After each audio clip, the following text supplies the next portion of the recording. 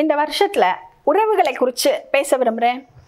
ஒருமனப்பாடு மகிமை கொண்டு வரும் அப்படின்னா, ஒருமனப்பாடுன்னு வந்துட்டாலே நம்மை சுற்றி இருக்கிற உறவுகள், தேவனோடு நமக்கு இருக்கிற உங்களுக்கு இருக்கிற உறவு, இதை பற்றி பேசணும். ரிலேஷன்ஷிப்ஸ் அவைகள் நலமாக நல்ல உறவுகள் நமக்கு உண்டாயிருக்க, நமக்கு இருக்கிற எல்லா ரிலேஷன்ஷிப்ஸையும் நல்ல குட்டாக, பெட்டராக, பெஸ்ட்டாக வேதம் நிறைய வழிகளை காட்டுது.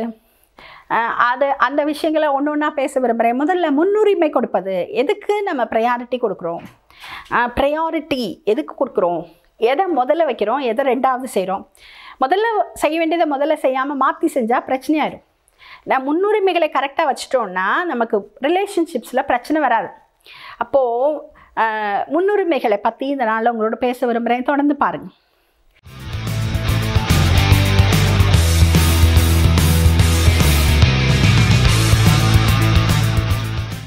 அன்பான சகோதரனே, சகோதரியே, ப்ரையாரிட்டி எதுக்கு கொடுக்குறோம்? நீங்கள் உடனே சொல்லுவீங்க, தேவனுக்கு தான் கொடுக்கணும், அடுத்து குடும்பம், அடுத்து பிஸ்னஸோ வேலையோ ஊழியமோ மூணாவது அது அப்படின்னு. இது தேவனுக்கு கொடுக்குறத பற்றி இந்த நாளில் உங்களோட பேச விரும்புகிறேன். தேவனுக்கு முன்னுரிமை கொடுக்கலன்னா அவர் உடனே நம்மகிட்ட நீ எனக்கு முன்னுரிமை கொடுக்கல, அதனால் உனக்கு இதெல்லாம் நடக்காது அப்படின்னு சொல்கிறது இல்லை. அதனால தேவனுக்கு முன்னுரிமை கொடுக்குறோமா, வேற எதையோ அவருக்கு மேலே தூக்கி வச்சுட்டோமாங்கிறது நமக்கு தெரியறதில்லை நிறைய நேரம். நம்ம வாட்டுக்கு தொடர்ந்து அவரை எங்கேயோ ஒரு இடத்துல தள்ளி விட்டுட்டு அவர் வார்த்தையை நிராகரிச்சுட்டு கீழ்ப்படியாமல் காட்டி நம்ம போயிட்டே இருக்கிறது. ஏன்னா அது நமக்கு தெரியவே வர்றதில்லை. அப்படி இல்லாமல் அவருக்கு முன்னுரிமை கொடுக்க ஒரு தீர்மானம்.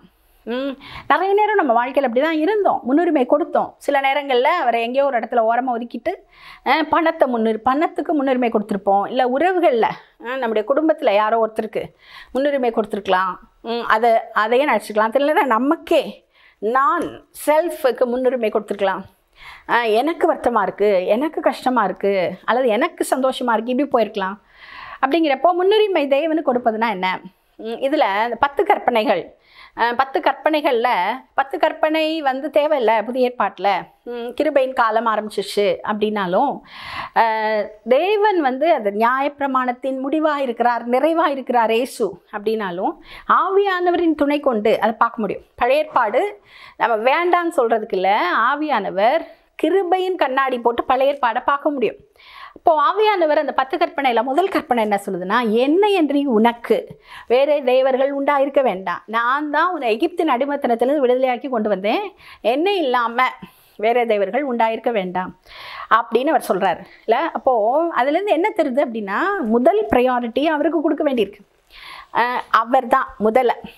ஏன் அப்படி அந்த இடத்துல அவங்களுக்கு அதை சொன்னார் அவர் அப்படின்னா, அவங்க எகிப்துலேருந்து கிளம்பி வந்திருக்காங்க.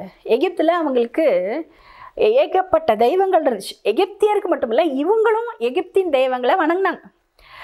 அவங்களுக்கு ஒவ்வொன்றுக்கும் ஒவ்வொரு தெய்வம் இருந்துச்சு. 29 பெரிய தெய்வங்கள், 2000 சின்ன தெய்வங்கள் இருந்துச்சுன்னு சொல்கிறாங்க. அப்போது அத்தனை தெய்வங்களை வணங்கிட்டு இவங்களும் இருந்துட்டு இப்போ கிளம்பி வந்துட்டுருக்காங்க. போய் கானானில் சேர போகிறாங்க. கானான்லேயும் ஏகப்பட்ட தெய்வங்கள் தான். அங்கே விக்கிரகங்கள், ஏராள விக்கிரகங்கள் இருக்குது. இப்போது கிளம்புன இடத்துலையும் வேறு நிறைய மினி காட்ஸ் தான், போகிற இடம் மினி காட்ஸ் தான். அப்போ தேவன் சொல்கிறாரு, நான் தான் உன்னை விடுதலை ஆக்கினேன், அப்போது என்னையன்றி உனக்கு வேண்டாம். ஏன் அவர் ரொம்ப செல்ஃபிஷாக அப்படி சொல்கிறாரா அப்படின்னா நிச்சயமாக இல்லை. நம்ம பிள்ளைகளை எப்படி தவறான உறவுகளில் அவங்க போகக்கூடாது, தவறான ஃப்ரெண்ட்ஷிப் ஃபெல்லோஷிப் அவங்களுக்கு இருக்கக்கூடாதுன்னு நம்ம கவனமாக எடுக்கிறோமோ, அதே காரணத்துக்காக தான் தேவனும் சொல்கிறார், இந்த விக்கிரகங்கள் பின்னால் நீ போனேன்னா உனக்கு நான் கொடுத்த எதையுமே சுதந்திரிக்க முடியாது, அதை நீ எடுத்துக்க முடியாது, அதை நீ ஆசீர்வதிக்கப்பட முடியாது, நீயே விலகிடுவ அந்த ஆசீர்வாதங்கள்லேருந்து. அப்படிங்கிறதுனால தான் அவர் சொல்கிறாரு, என்னையன்றி உனக்கு வேற வேண்டாம். அப்போது என்னையன்றி உனக்கு வேற வேண்டாம் அப்படின்னு சொல்கிறதுனால அவருடைய அன்பு தான் தெரிதல். அவர் நமக்குன்னு வச்சுருக்கிற எல்லாத்தையும் நம்ம சுதந்திரிக்கணும் அப்படின்றப்போ அவரையே முதன்மையாய் வைக்க வேண்டியிருக்கு. எல்லா நேரங்கள்லையும் நான் ஒவ்வொரு நேரத்துலையும் அப்படி செய்ய வேண்டியிருக்கு. அதனால் இந்த வருஷத்தில் ப்ரையாரிட்டி அவருக்கு கொடுப்போம். அவரே எல்லாம் செய்வார். இப்படி அவர் சொல்லியுமே அந்த ஜனங்கள் அவங்க சீனாய்க்கு வந்தப்போ 2 கண்ணுக்குட்டியை செஞ்சு அவங்க சொல்கிறாங்க, இதுதான் எகிப்திலேருந்து கொண்டு வந்துச்சு. அப்போ தான் அவங்க செய்கிறாங்க. செஞ்சு முடிச்சோடனே சொல்கிறாங்க எகிப்திலேருந்து. இவர் சொல்லியிருக்காரு, நான் தான் கொண்டு வந்தேன், என்ற இன்றி உனக்கு வேண்டாம், உங்களுக்கு நமக்கு கிடைக்கிற விடுதலை, நமக்கு கிடைக்கிற எல்லாமே அவர் கொடுத்தது தான். நீங்கள் நிம்மதியாக இருக்கிறது, தூங்குறது, வீட்டில் இருக்கிறது எல்லாமே அவர் கொடுத்தது தான். அப்போது அவர் தான் முதலாவது நமக்கு. அவர் முதலாவது அப்படிங்கிறப்போ அதுக்கு ஏற்றபடி சில காரியங்களை செய்ய வேண்டியிருக்கு. அதை நான் தொடர்ந்து சொல்கிறேன். அடுத்தடுத்த வீடியோஸில் தொடர்ந்து பாருங்கள். கர்த்தர் உங்களை ஆசீர்வதிப்பார்.